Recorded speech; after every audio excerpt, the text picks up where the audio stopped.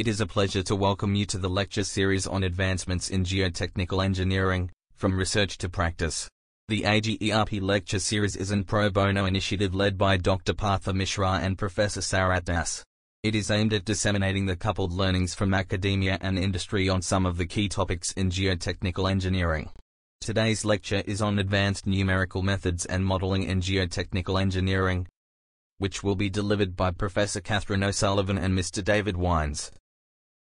David is a principal engineer and director with Itasca Australia. He has a Bachelor of Geological Engineering from RMIT University and a Master of Mining Engineering from Curtin University. He also has the status of Chartered Professional Engineer with Engineers Australia. David has over 20 years of experience in geotechnical investigation and analysis for both mining and civil projects, including operational and consulting roles. Since joining Itasca 13 years ago, David has undertaken numerical back analyzers and forward analyzers for numerous open pit operations around the world. Okay, thanks for that, Partha. Hi everyone, thanks a lot for joining. My presentation covers a lot of different topics, just general topics related to numerical slope stability analyses. Most of my background is in hard rock open pit mining, so the presentation sort of concentrates on that sort of area, but it's also relevant to soil slopes and civil slopes, etc. So some of the topics that I'll be talking about are the available techniques for slope stability analyses, including advantages and limitations, types of numerical analyses. I concentrate a little bit on comparing 2D to 3D models, and just talk about some other general considerations, such as the which model inputs tend to be most important, the general model geometry and setup, groundwater and pore pressures, back analysis and calibration, interpretation of the modelling results, and also I talk about rock mass properties. So just very quickly, I don't want to make this a sales pitch, but just so people out there know, the company I work for, Itasca, develops these software packages, which a lot of you may have heard of, which includes FLAC and FLAC3D, UDEC and 3DEC, and PFC. So in terms of the available techniques for slope stability analyses, there are several techniques available, from basic analyses right through to quite detailed numerical analyses. Limit equilibrium analyses have been used a lot for slope stability analysis, and it certainly has its place for a rapid modelling technique. And then I'm going to concentrate on talking about numerical methods. So the main advantages of using numerical models to analyse slope stability are that any failure mode can develop naturally, so you don't need to specify any sort of trial surface. Multiple failures can evolve naturally in a model. For many codes, there's no restriction on the model geometry, and you can interrogate things like displacements and stresses and strains, which then allows you to compare the model behaviour to what you measure out in the field. The disadvantages, the main disadvantages are the long model runtime. So for really complex numerical models, they can take quite a long time to construct the model, and they can also take a pretty long time to run compared to more basic limit equilibrium analyses. So that definitely is a disadvantage. So just some of the types of numerical analyses. I guess the most basic is a continuum analysis, where you have a mesh or elements that might represent, say, a rock mass or soil. Then you can step it up to include a lot more explicit structure in a discrete element method or distinct element method.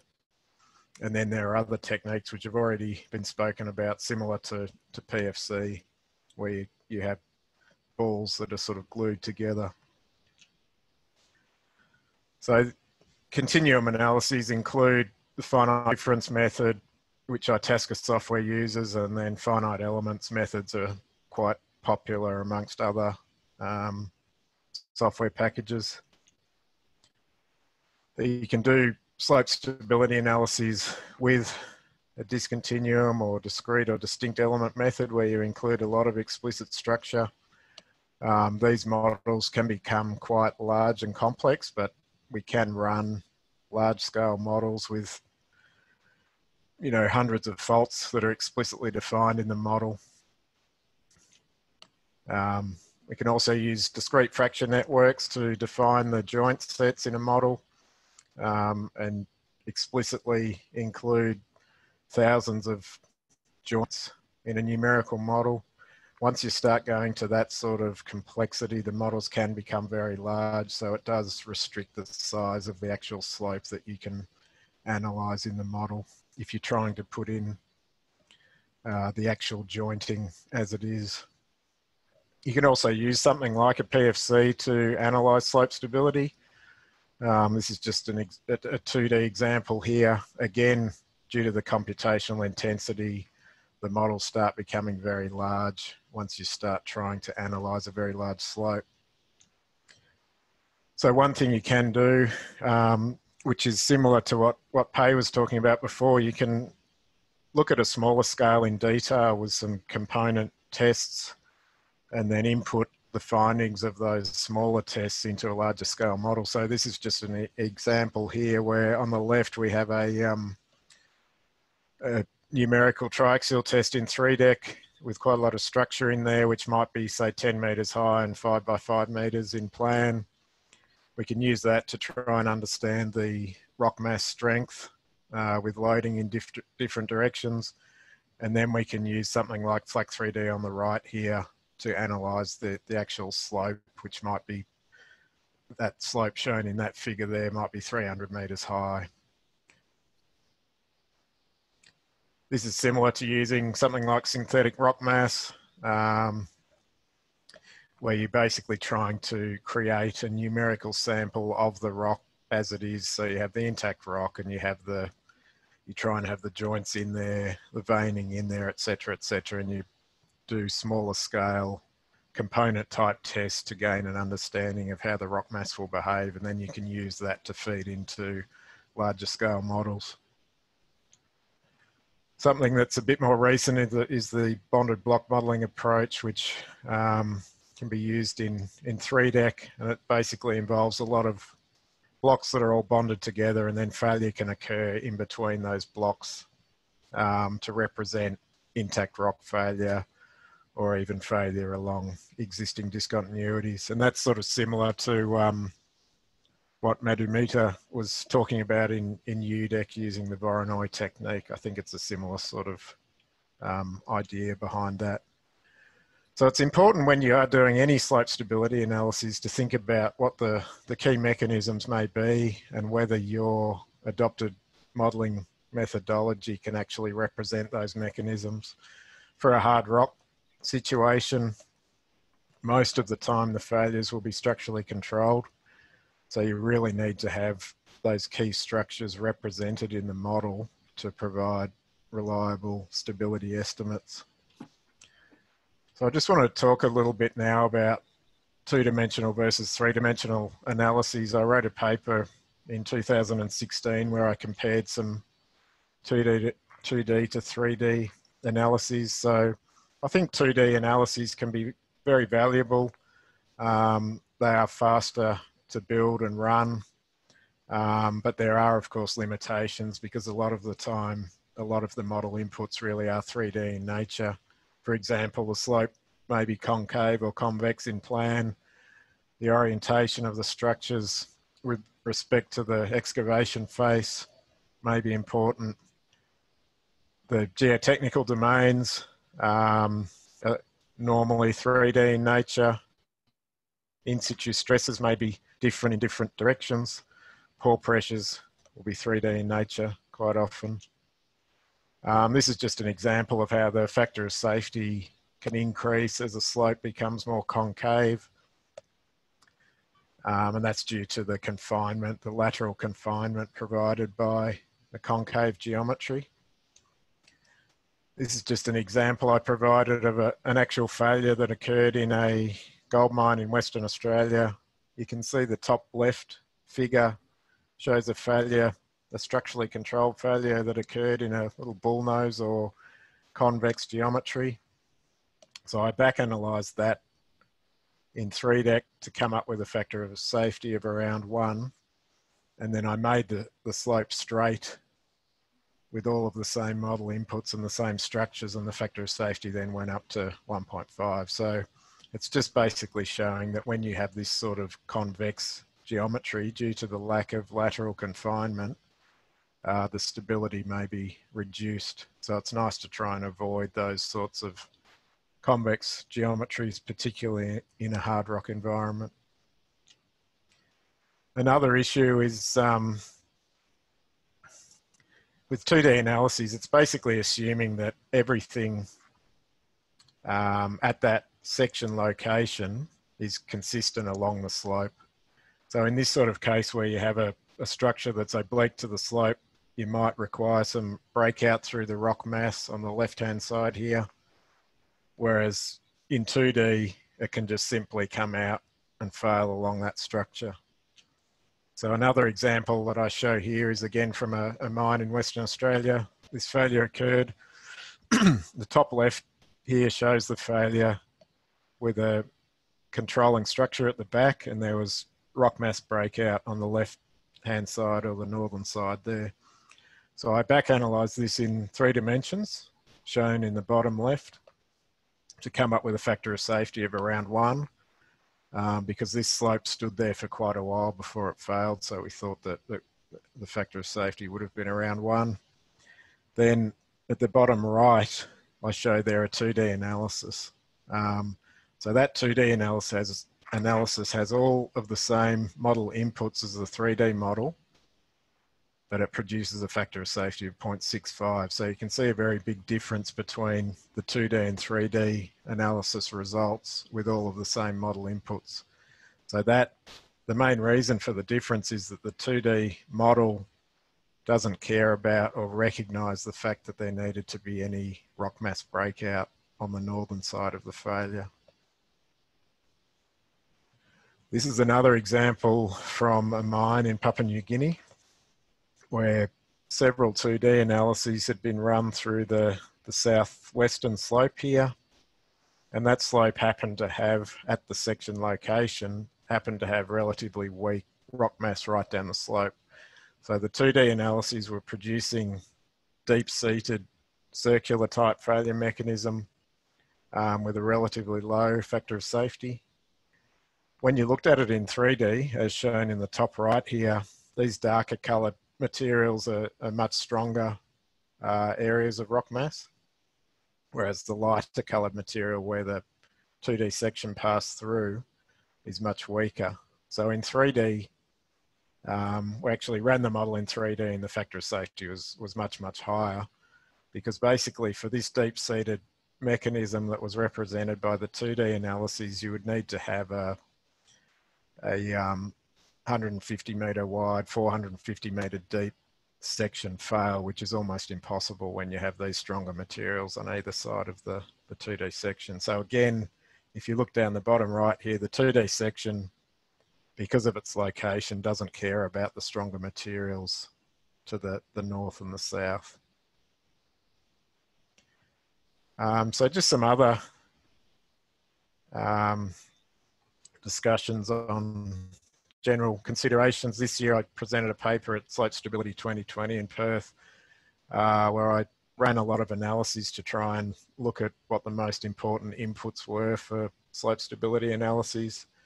There's just a bit of a summary here. Not surprisingly, for the factor of safety, the strength properties are the most important. That's the strength of the soil or the rock mass or the discontinuities. Pore pressures will tend to be very important as well. I was surprised at how significant the density could be. So I guess it's good to keep in mind that density is not necessarily just a sort of secondary parameter, and it's certainly something worth getting right in these analyses. The in situ stresses in a hard rock environment can influence the modelling results. Quite often we don't have any real idea of the in situ stresses, unfortunately. The adopted elastic properties which are the Young's modulus and Poisson's ratio, will often have a significant effect on the model displacements, but not so much on the factor of safety. That does depend on the constitutive model that you're using.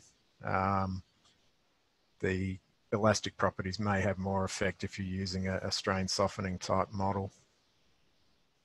Of course, taking a step back from the actual modelling, understanding the geology and the structures is always extremely important for any of these analyses.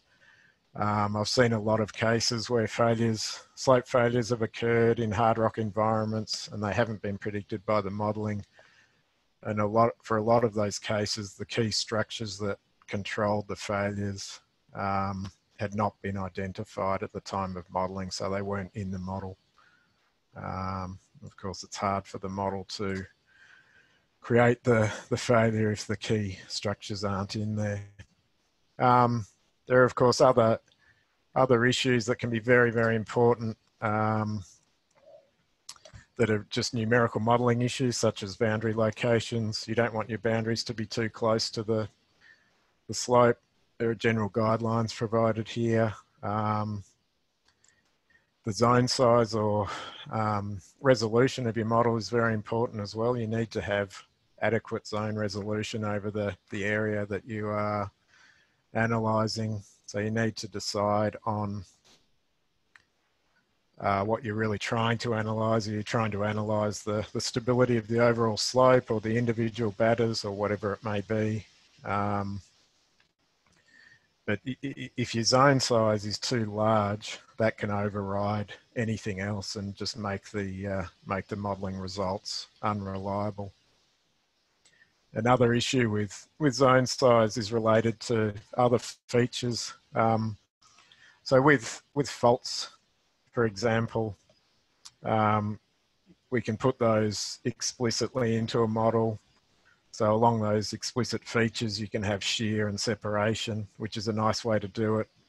Another way is to represent a fault zone using the model zones or elements as shown in the red line here, or the red area.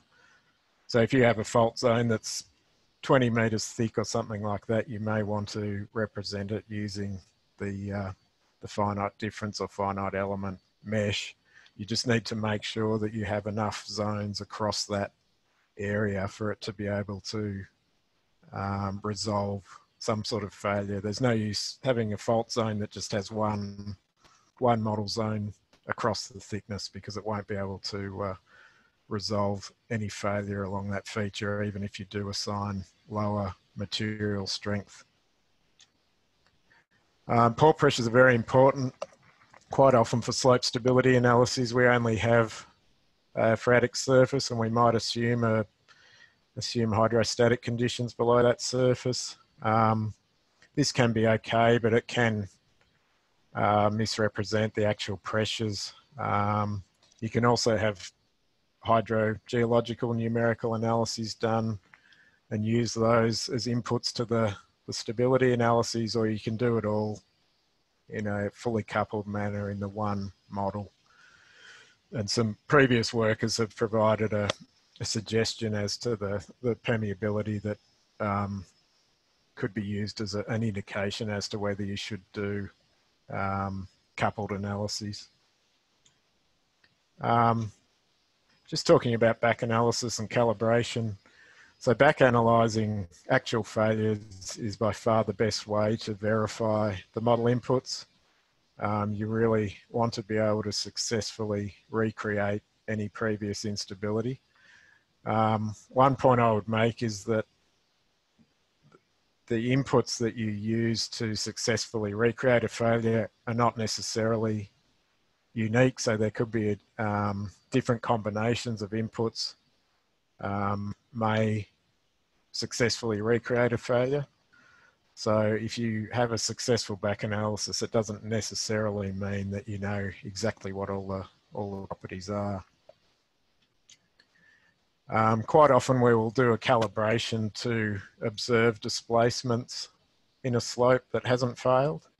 And I think this is a worthwhile process, but we just need to be realistic about what we achieve, because if we can provide a good correlation between the model and observed displacements in a stable slope, that might just mean that we have a good understanding of the Young's modulus and Poisson's ratio, but we still could have very inaccurate strength properties in our model.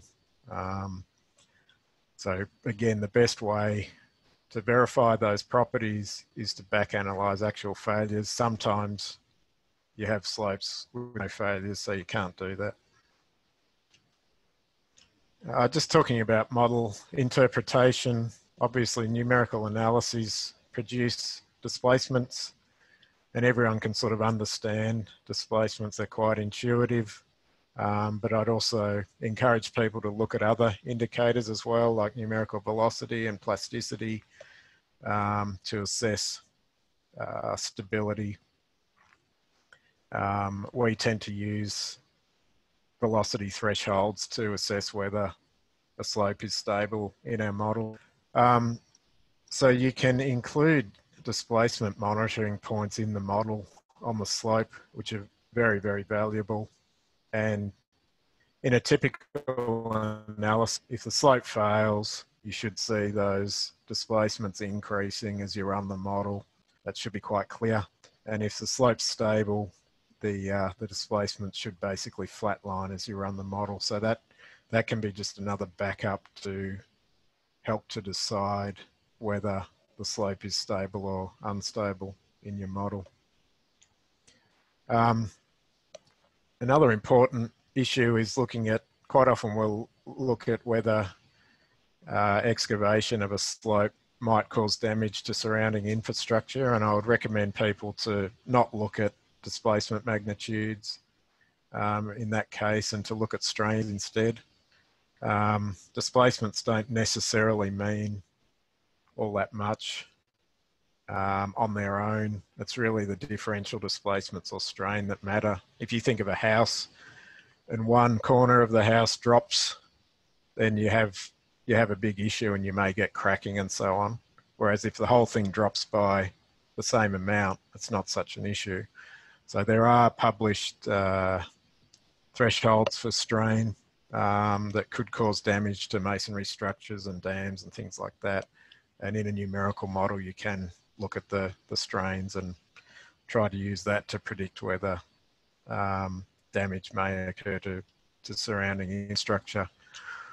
Or you can take it another step up, and there are other methods, published methods available, like this one here, where they use a combination of horizontal strain and angular distortion to assess damage. So you can write this sort of thing into your numerical model and then plot contours of potential damage adjacent to a slope.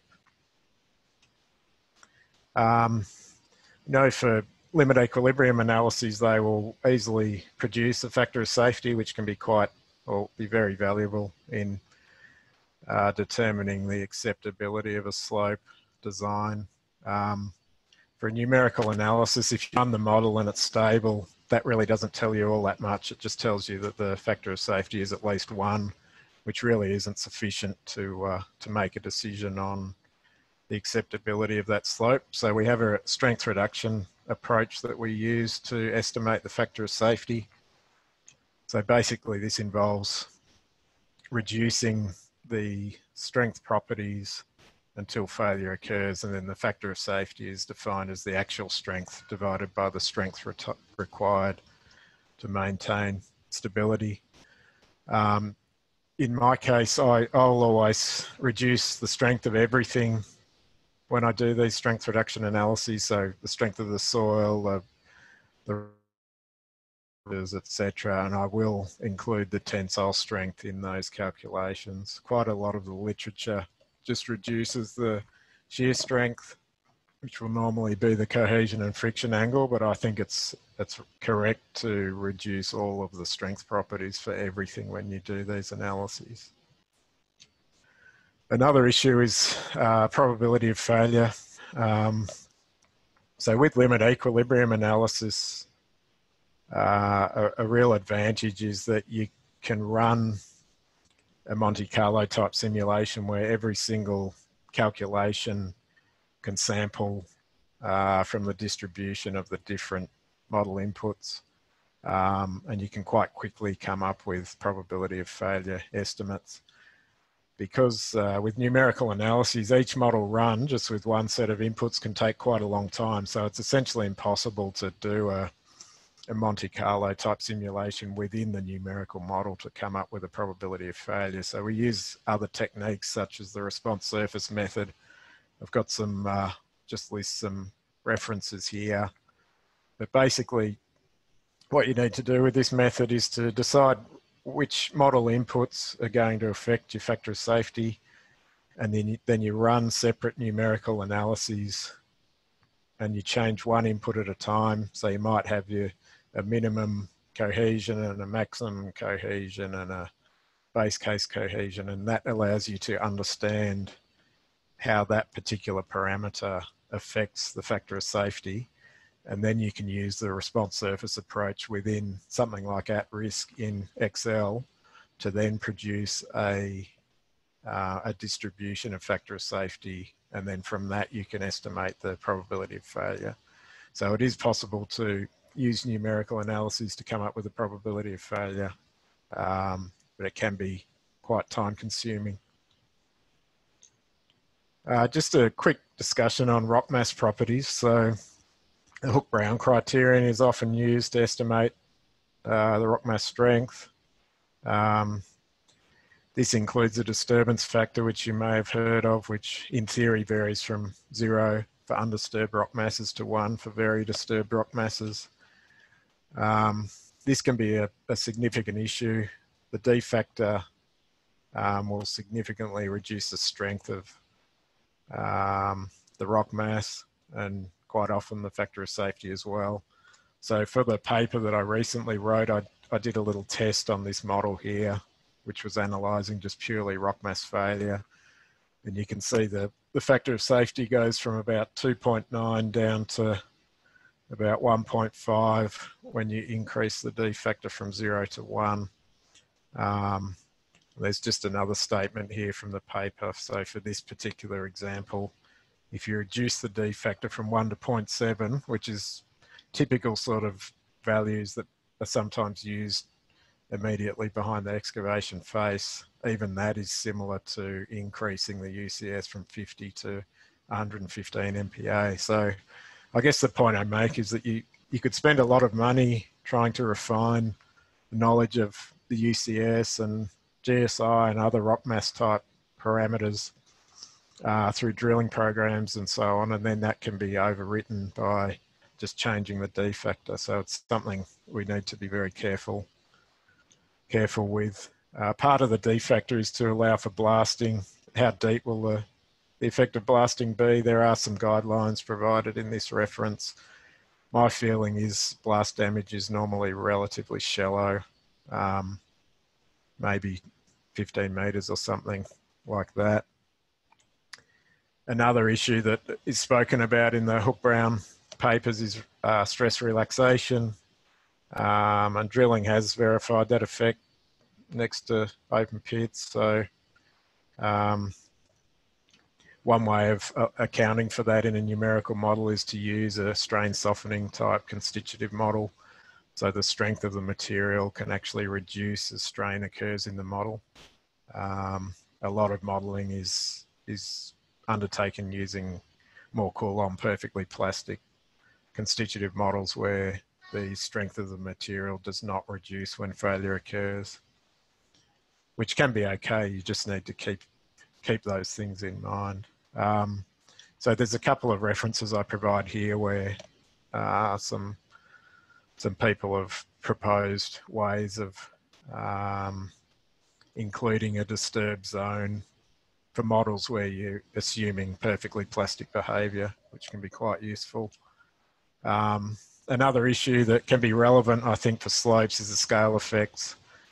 So the theory is that the rock mass at the small scale, say around a tunnel, may be a lot stronger than the larger scale rock mass that might be in a large slope. And synthetic rock mass testing has shown this with the strength reducing as the sample size is increased.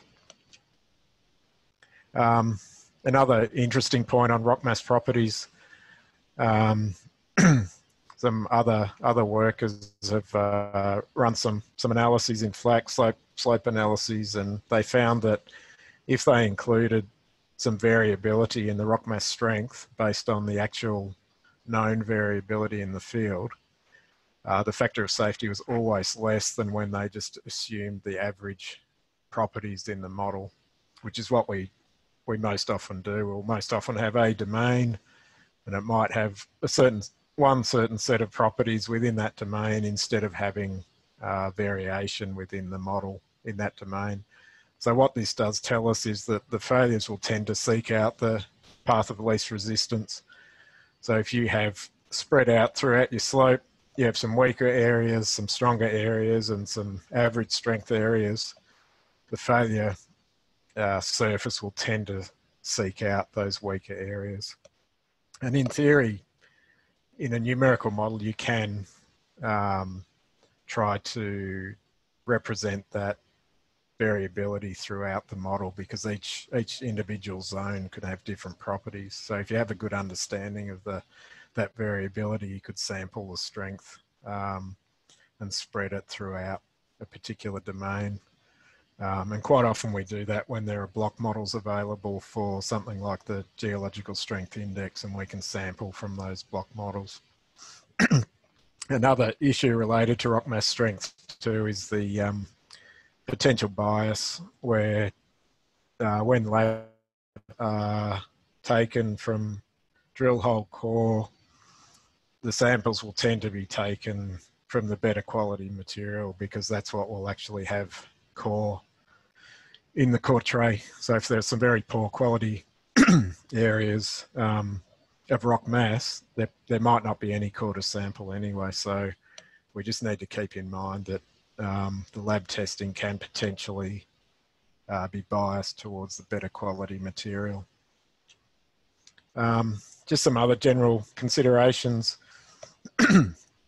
There'll always be uncertainty associated with most of the model inputs, so it's therefore a good idea to always perform sensitivity studies, which should include lower bound runs. These sensitivities don't necessarily have to be used as the sort of base case for design, but they can help to identify potential failure mechanisms that can be looked at more closely. One big issue, I think, is the potential effects of rainfall, and I think that's something that we quite often miss. Very, very often failures occur after significant rainfall events. So I think we would find that a lot of analyses would be undertaken based on the sort of best estimate day-to-day pore pressures. But when you get significant rainfall, 100 mils or 200 mils or something falling in a day or two, the pore pressures in the slope can increase significantly, and they don't need to increase for long for failure to occur. So if you have a rapid increase in transient pore pressures,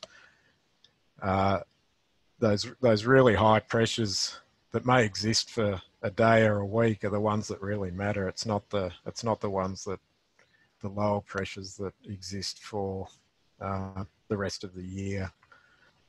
It's not always the final slope that will be the most critical in terms of stability.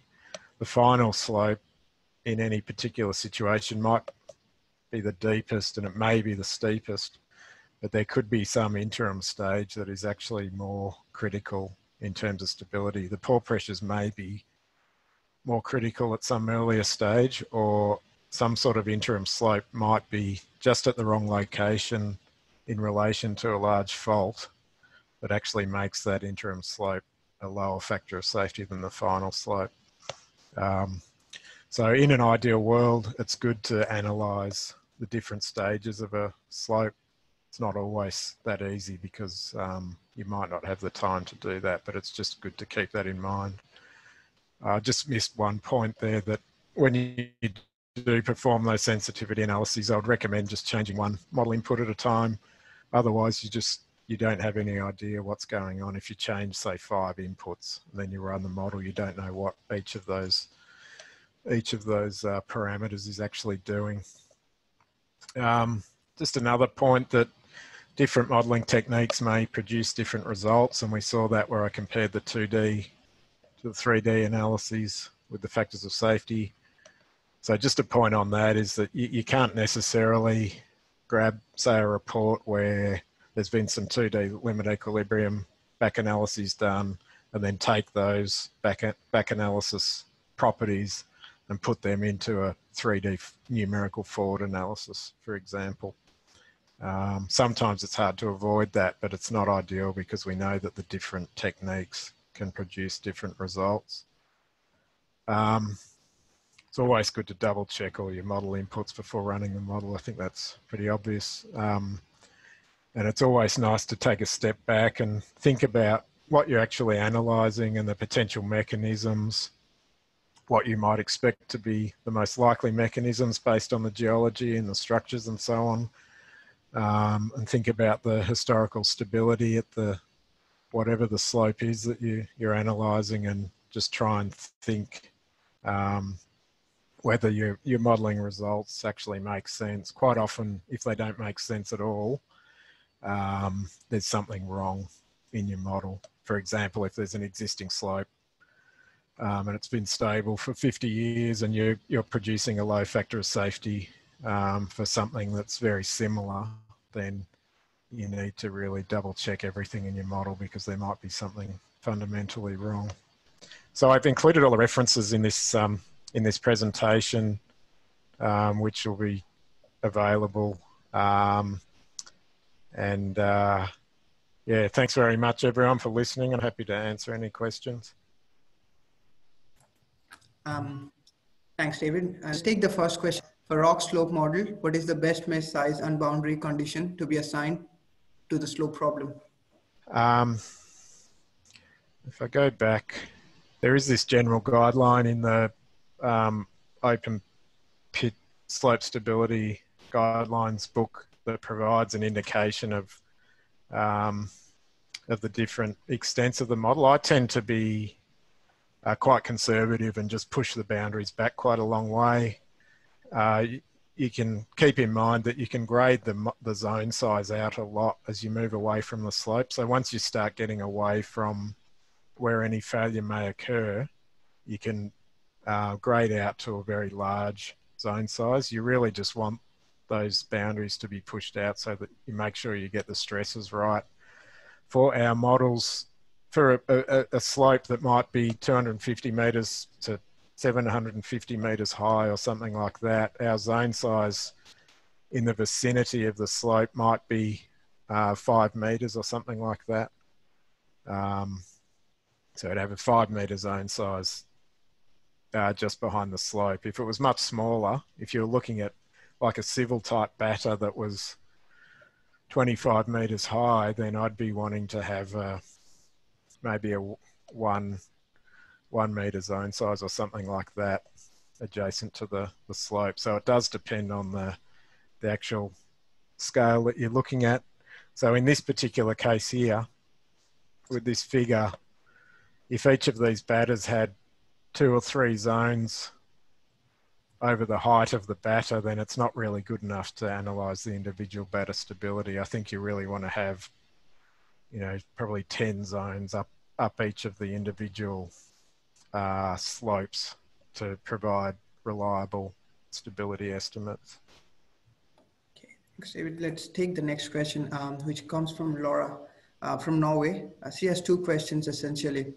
The initial conditions are very important in these kind of models, and she says that how do you choose the initial conditions for your model, and which strain softening soil model do you use, and if it is only for rock or it's a generalized model?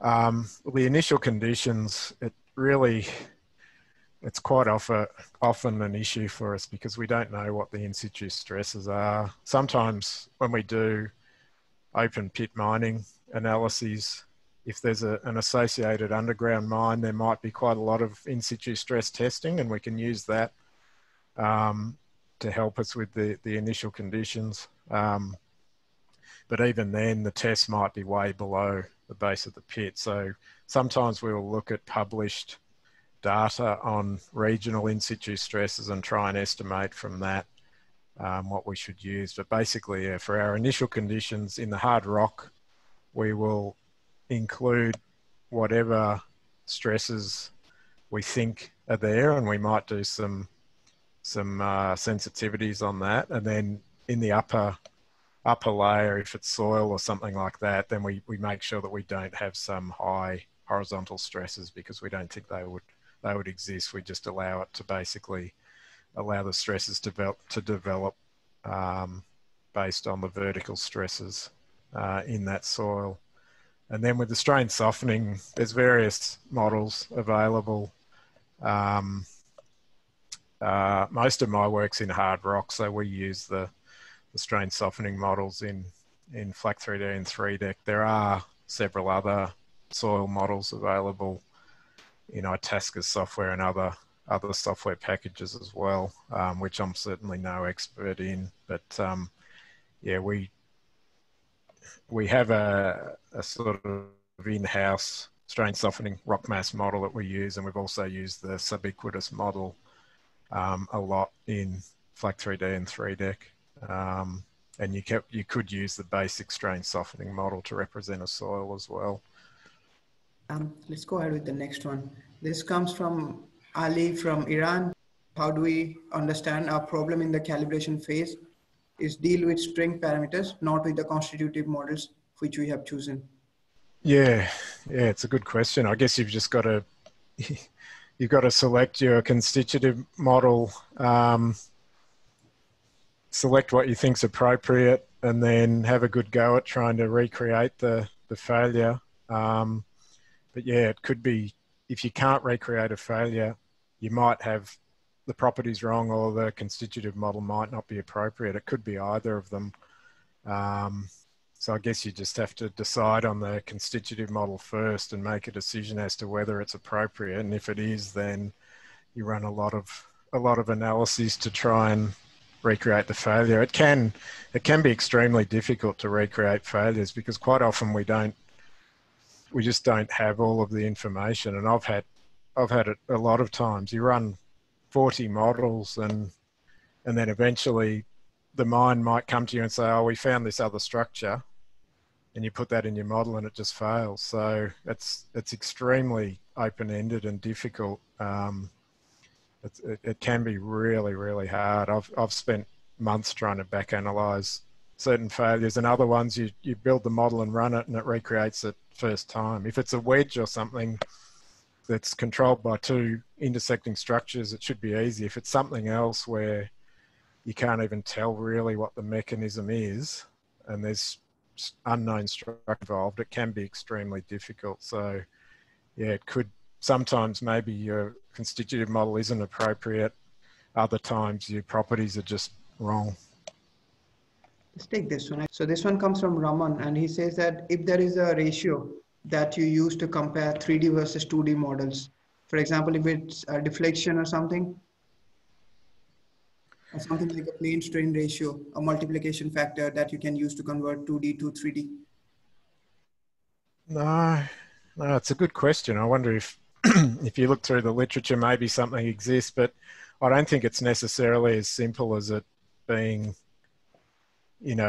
higher for one and lower for the other. It just depends on the particular thing that you're analyzing. If you're looking at a concave slope, maybe you could come up with some sort of factor. If you had a perfectly concave slope and you looked at the radius of curvature, you could come up with some multiplication factor. But if you're looking at most real slopes, I reckon sometimes 2D factor of safety may be higher than 3D. Sometimes it might be the other way around. So it's very hard to do that. But yeah, for something like a really basic concave slope, you could probably come up with some sort of factor, but then it might vary depending on the material properties and the groundwater and stresses and things like that. But yeah, there might be something out there. I think if you look at the charts in my 2016 paper where I did some basic analyses for concave slopes, you could come up with some sort of factor from those charts that I created there, but I'd be very,